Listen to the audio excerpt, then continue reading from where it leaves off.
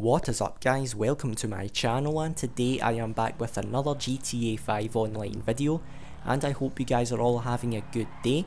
And in this video I will be showing you a solo money glitch, and this is a card duplication glitch, so if you do go on to enjoy this then please drop a like down below, and also subscribe for more GTA 5 videos like this. And also turn on my post notifications by clicking the bell beside the subscribe button so you don't miss any of my future GTA 5 videos. But anyway guys, let's just get straight into this glitch.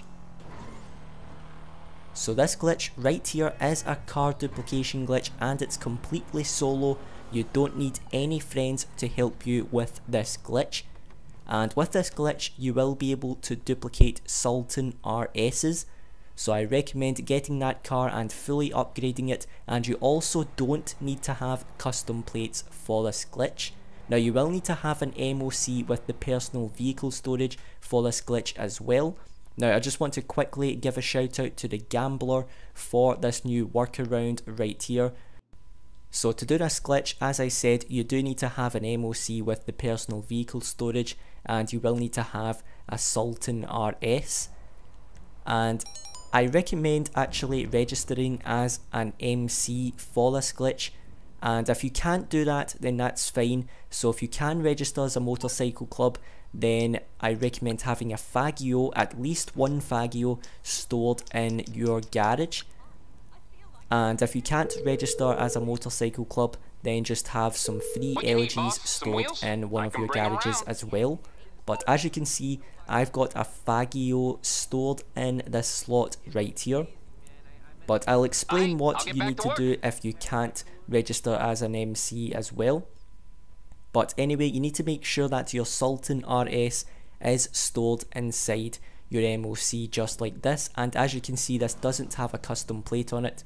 You don't need to have custom plates for this glitch. But anyway, what I recommend doing is actually moving your MOC to the Maze Bank tower. So just take it to the spot where I take it to right now, because it's perfect for this glitch. Now I just want to give a big shout out to Killer Gaming, who actually showed this in his video, and that's where I saw this. So a big shout out to Killer Gaming, and yeah, he uploads GTA glitches as well, so definitely go and check him out.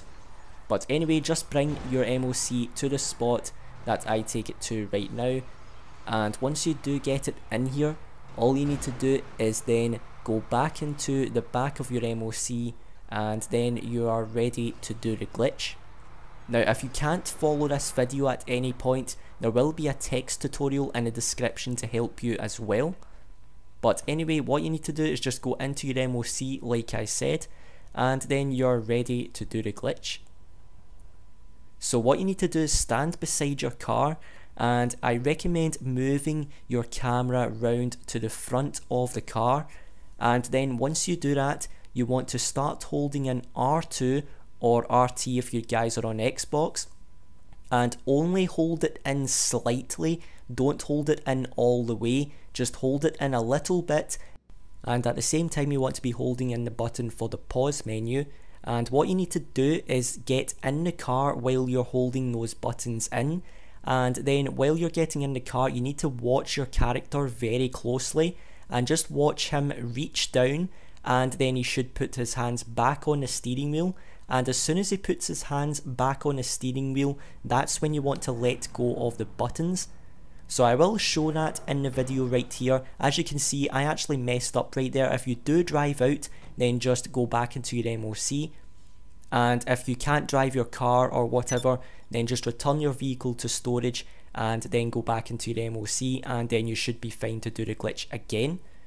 But as I said, what you need to do is move your character to the front of the car, and then start holding in R2 or RT, but only hold it in a little bit, don't hold it in all the way. And at the same time make sure you're holding in the button for the pause menu, and then while you're holding those buttons in, you will then need to get in the car.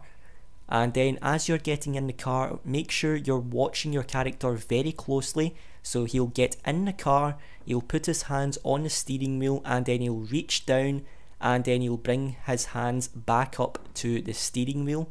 and as soon as he brings his hands back up, you want to let go of the buttons. And if you do it correctly, you should get the pause menu, and then you should respawn outside, and you shouldn't have a car out here.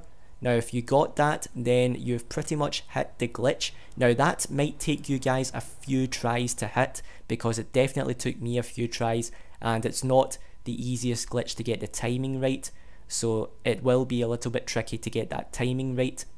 But anyway, you just want to go back into your MOC, and you should either see two cars on top of each other or two cars inside of each other.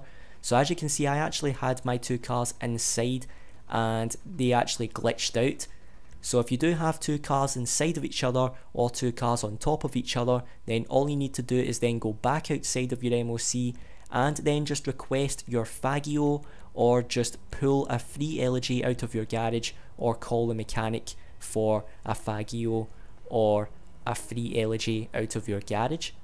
But once you do that, just take it over to your MOC and store it, and it should say the personal vehicle storage is full. Just accept that alert message, and then you should be in the MOC, and this should happen right here. So at this stage, what you need to do is then just buy a free elegy over the top of whatever vehicle is now inside your MOC. So if you used a Fagio, replace the Fagio. If you used a free elegy, then just replace that. But anyway, once you've done that, all you need to do is then get back in the car, and as you can see right here, I've got this plate on it right now.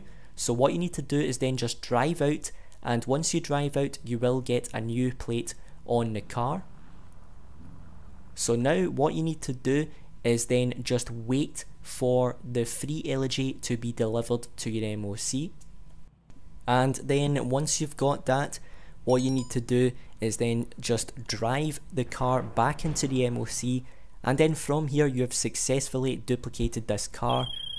So the rest of the gameplay will just be me showing you that I've now duplicated this car into the spot where the Fagio was, and I still have the other copy outside of my garage.